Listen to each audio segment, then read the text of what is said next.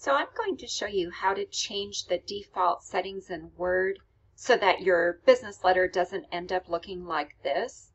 So this is wrong. There's too much space here between the date and the address. There should not be a blank line between the lines of the address, and there's too much space here and too much space here. Now I'm going to turn on the Show Hide button up here, which is this backwards capital P button, so we can see the behind the scenes formatting.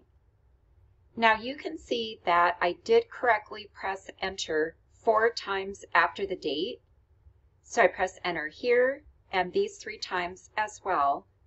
But the reason we're ending up with too much blank space here is because of the default settings in Word. I'm going to open up this paragraph dialog box and show you that by default, Word inserts 8 points of line spacing after each paragraph. That's how we're ending up with all this extra space. So to fix this, we need to change the defaults. And we're going to do that by going in and revising the normal template. So right here in the styles group, you'll see this button for the normal template. If I right click on it and then left click on modify, this dialog box opens up. Down here at the bottom, I want to click on the format button and then choose paragraph.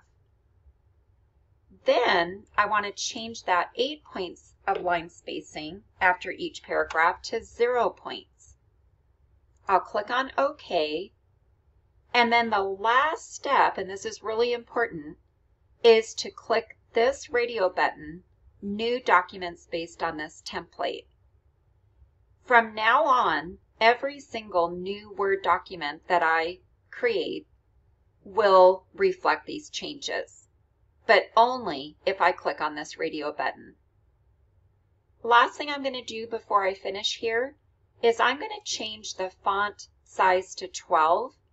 11-point font is too small in my opinion for people that wear reading glasses, so I would go ahead and change to 12-point font. And if you don't like Calibri, maybe you might want to choose Times New Roman or some other font for your letters. So I'm going to go ahead and leave it on Calibri and finish by clicking OK. And now you can see that the spacing is fixed. I just have 3 blank lines here after my date.